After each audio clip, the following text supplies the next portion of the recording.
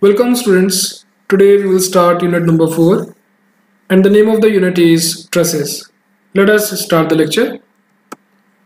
So let us first start with the definition of truss. So let us understand what is a truss.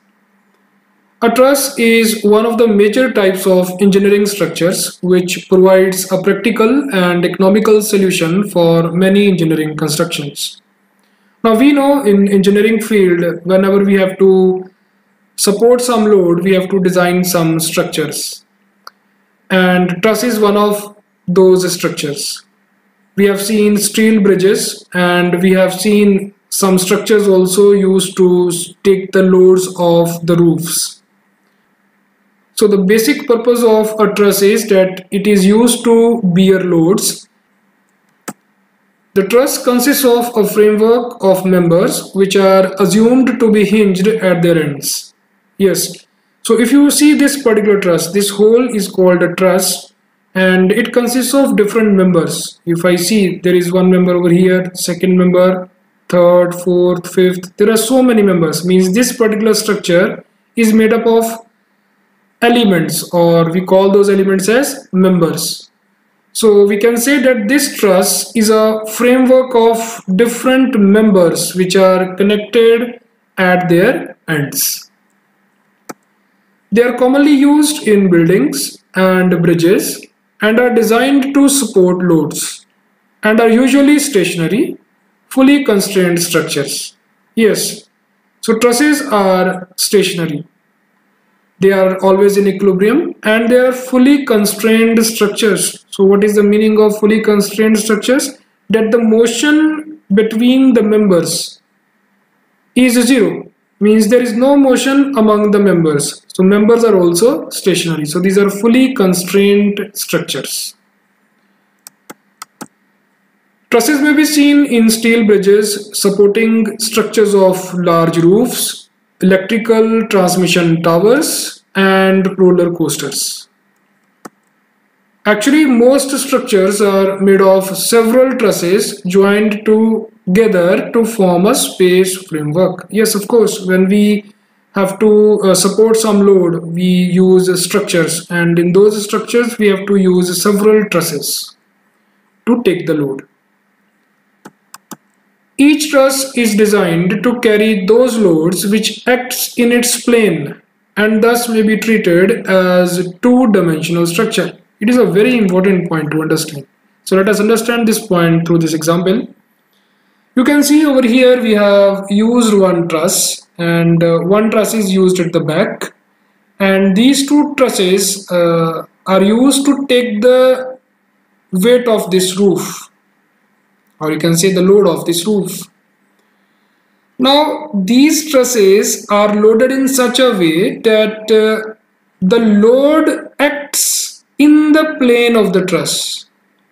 So that is why we consider truss as a two-dimensional structure also. So this is a very important point, that whenever we load any particular truss, we load in such a way that load acts in the plane of the truss. So we can assume truss as a two-dimensional structure. All external loads are applied at joints only. Thus, members of the truss are loaded in their axial direction and transmits load to foundation. This is another important point to understand. When we load a particular truss, then we load in such a way that all the loads are acting at the joints of the truss only. So what are joints? Joints are the ends where two or more members of the truss are connected. So that is a joint of the truss. So whenever we have to load a particular truss, we always have to load at its joints. And it is loaded in such a way that these members are under axial load, means forces are acting along the members. So this is a very important point we should understand. So these two points we should keep in our mind related to trusses. Cross sections of members can be I section, channels, angles, circular rods, or any other shape required for specific application. So this is another important point, that the members which we use in the truss to make the framework, those members can be I sections, channels, angles, circular rods, or those can be any shape depending upon a specific application. So you can see over here we have used a square section, and over here we have used circular rods. The joints can be made by welding, riveting, bolting, etc.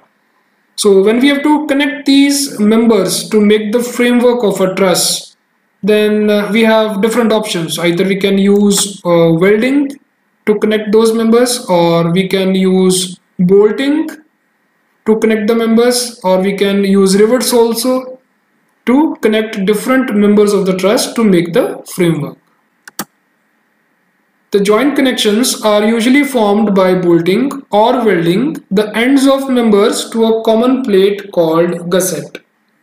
So when we have to connect the members of the truss, we use gusset plate, and over here actual application is shown. This is a gusset plate. You can see these members are connected to each other with the help of a gusset plate, and over here you can see the application of bolts to connect these two members with the gusset plate. So it can be done with welding as well.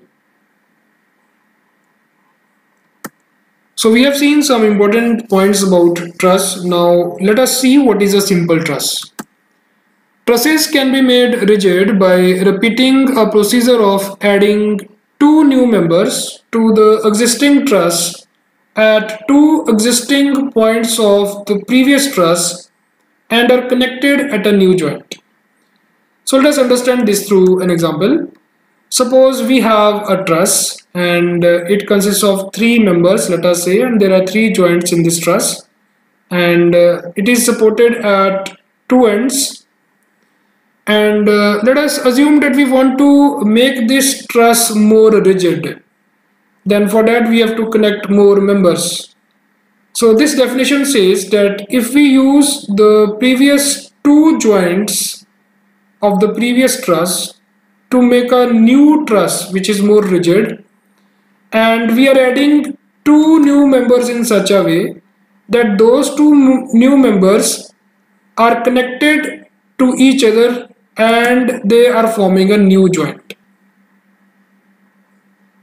So if we use this pattern to make a particular truss more rigid, then we call that particular truss as a simple truss. You can see over here is saying trusses can be made rigid by repeating a procedure. So what is that procedure? Adding two new members. So we have added two new members to this truss, to the existing truss at two existing points. So these were the two existing points of the previous truss and are connected at a new joint. So if we repeat this procedure to make a particular truss rigid, then that particular truss obtained will be called as simple truss. So next is compound truss. So what is a compound truss? It is formed by combining two or more simple truss together. So if we will combine two simple trusses together or more than two simple trusses together, whatever truss or whatever structure we will obtain, that will be called as compound truss. Now next we will see a few common types of trusses. First we will talk about roof trusses. They are often used as part of an industrial building frame, and in these roof trusses the load of the roof is transmitted to the truss by means of purlins. Purlins are like beams. So you can see the load of this particular roof is transmitted to this truss at 6 different locations. 1, 2, 3, 4, 5, 6. So at these 6 locations we have used these beams. You can see these are called as purlins. So these beams are placed on these joints of the truss. So the load of this roof is transmitted to the truss with the help of these purlins. It happens in case of roof trusses. And common types of roof trusses are scissors, Pratt, Howe, and fan truss. So next common type of trusses are bridge trusses. So let us see what happens in bridge trusses. The load on the deck is first transmitted to stringers. So let us see where are stringers. So these are stringers. These long beams are stringers. So the load is transmitted first to stringers, then to floor beams. So where are floor beams? So below the stringers you can see these are floor beams. These are floor beams. First load is transmitted to stringers, then from stringers load goes to the floor beams, and finally to the joints of the two supporting side trusses. So you can see one supporting side truss is used here, second supporting side truss is on the other side.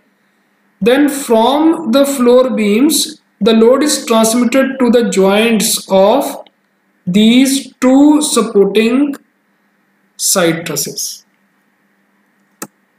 In case of many long span trusses, a roller support is provided at one end of a bridge truss to allow for thermal expansion. Yes, if you will see long span trusses, yeah, then you will find a roller support at one end of that truss. This is done to allow thermal expansions. So common types of bridge trusses are Pratt, Howe, and Warren. Now let us understand about truss supports. In unit 1, when we were discussing about equilibrium topic, in that topic we have learned about different types of body constraints. And in that topic we have learned about roller supports, rocker supports, and pin supports. So now we will see those examples over here. You can see these are roller supports. So these are used at one end of the trusses to allow thermal expansion. So similarly we use rocker support as well. This is a rocker support, and these are called as pin supports. So normally in a truss we use pin support and roller support. Pin support at one end of the truss and roller support on the other end of the truss to allow thermal expansions. Now next we will talk about determinacy. So by determinacy we mean the unknown values which we have to find in a particular truss. So over here one truss is shown and it is supported at two ends. These are the two supports shown. So in a particular truss there will be some reactions provided by those two supports. Like if we have rocker support at one end or roller support at one end, it will provide only one reaction, normal to surface. And if we have pin support on the other end, that will provide two reactions at that particular joint. So in a particular truss we will have reactions, and apart from reactions there will be the forces in different members of the truss. So the total number of unknowns in a truss includes the forces in X number of members of the truss and the total number of external support reactions R. Since the truss members are all straight axial force members lying in a same plane that we have already discussed, the force system acting at each point is coplanar and concurrent. So if you will see these forces are concurrent and these are coplanar. And we know the trusses are stationary and fully constrained structures. So that means trusses are always in equilibrium. So these three conditions of equilibrium are applicable to the trusses, and these three equations will be helpful for finding these unknown values. Means we can find the values of the reactions provided by the support, or we can find the internal forces in the members of the truss developed because of the loading of the truss. So this we can find through these three equations. Next we will talk about statically determinate and indeterminate trusses. Now statically determinate truss means that we can find all the unknowns of that particular truss, and indeterminate trusses means we cannot find all the unknowns. Let us understand this through an example.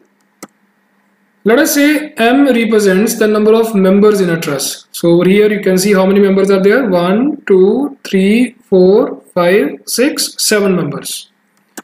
And let us say R represents number of reactions provided by supports in a truss. So let us say over here both are pin supports. It means each pin support will provide 2 reactions. So it means both pin supports will provide 4 reactions. And let us say J represents number of joints in a truss. So let us see how many joints are there. 1, 2, 3, 4, 5. So we have 5 joints in this truss, and we have 4 reactions, and we have how many members? 1, 2, 3, 4, 5, 6, 7 members. If M plus R is equal to 2J, that means if we will add number of members in a truss and number of reactions in a truss, and if that value is equal to double the value of number of joints in a truss, then that particular truss is a statically determinate truss, means we can find the unknowns in that particular truss. But if we add number of members and number of reactions in a particular truss, and if that value is greater than double the number of joints in that particular truss, then that particular truss will be called as a statically indeterminate truss, means it is not possible to find the unknowns in that particular truss. And if we have M plus R value less than 2J, then that is no longer a truss, that is a mechanism. So best example for a mechanism is drafter, which is used for drawing purpose. So you can see we can move this scale with the help of these links connected to each other. So this cannot take load because there is a motion between the members. So if M plus R is less than 2J, then motion will happen between the members, and that cannot be a truss. That will be called as mechanism. Next we'll talk about stability of a truss.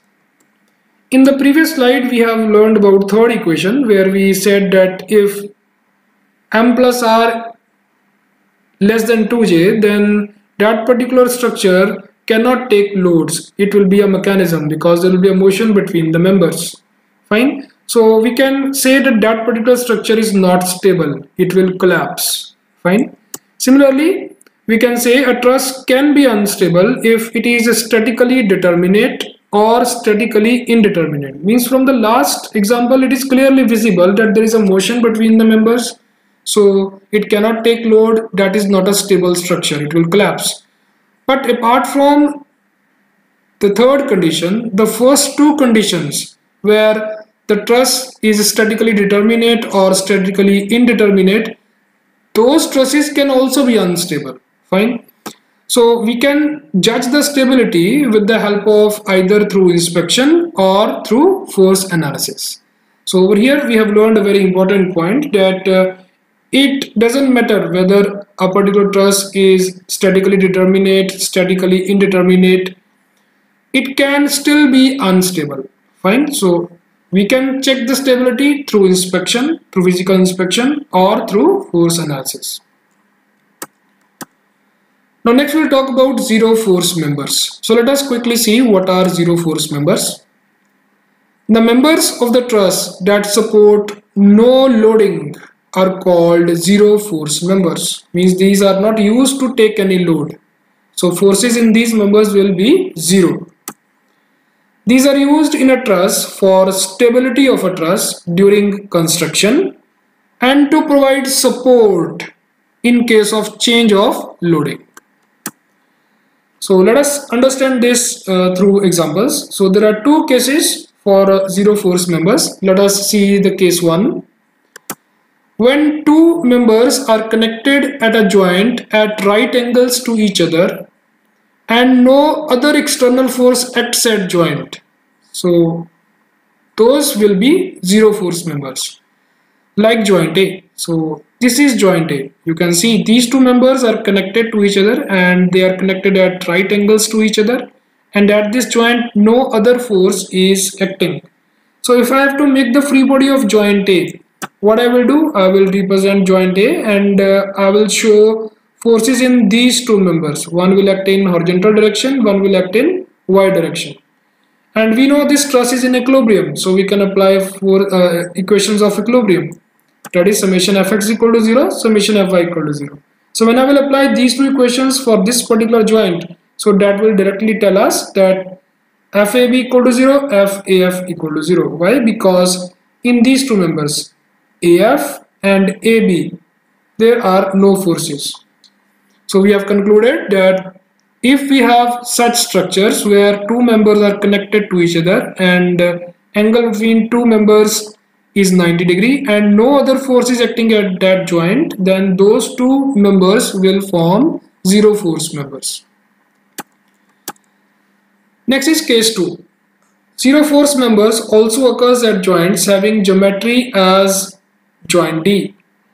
So one geometry is discussed over here. You can see this particular member, that is DE, DC and DA.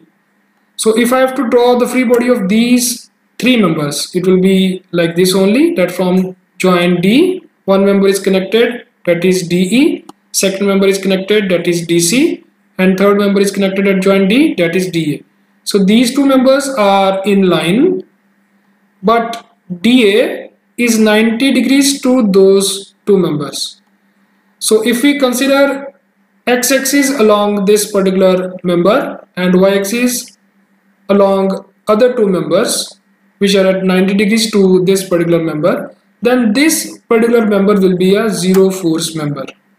So we can say summation fx equal to 0, or summation, or we can say force in this member, that is DA will be equal to 0. So this is the second condition. If you get structures like this where three members are connected, two are in line and third member is at 90 degrees to the previous two members, then third member will be a zero force member. So this we have to keep in our mind. Next we'll talk about analysis of statically determinate trusses. Of course, in this particular unit we will learn how to find the unknowns of statically determinate trusses. So for designing a truss, we need to calculate forces in individual members. Weight of individual members are so small compared to load applied that it may be neglected. Yes, when we have to do the calculations for the forces in different members of the truss during designing a truss, then we ignore the weight of individual members of the truss because those weights are very, very small as compared to the load they handle. So we neglect the weight of the members during the calculations. We use two methods in order to determine different unknowns of a statically determinate trusses. First method is called as method of joints and second method is called as method of sections. Basically, method of joints is used to find the forces in all the members of the truss. Means suppose we have a condition that we have to analyze the forces in all the members of the truss. Then for that case, we have to go for method of joints. But suppose we have a different situation and we just want to analyze few members of a particular truss only. Means let us say there are 20 members in a particular truss and we are curious about, let us say, 2 or 3 members only because we feel that those 3 members are weak and we have to find the forces in those 3 members only. Then in that case there is no need to calculate the forces for all the members of the truss. Means there is no need to apply the method of joints. We will go for method of sections because it is a quicker way to find the forces in particular part of a truss, means in few members of a truss. So that's why we say it leads to a quicker result in determining the forces in a few selected members of a truss. So in this lecture we have seen the definition of truss, we have seen their applications, we have seen different types of trusses, and we have learned about statically determinate and indeterminate trusses. And we have seen that if we want to find the unknowns in statically determinate trusses, there are two methods, method of joints and method of sections. So in coming lectures, we will discuss about these two methods. Thank you very much.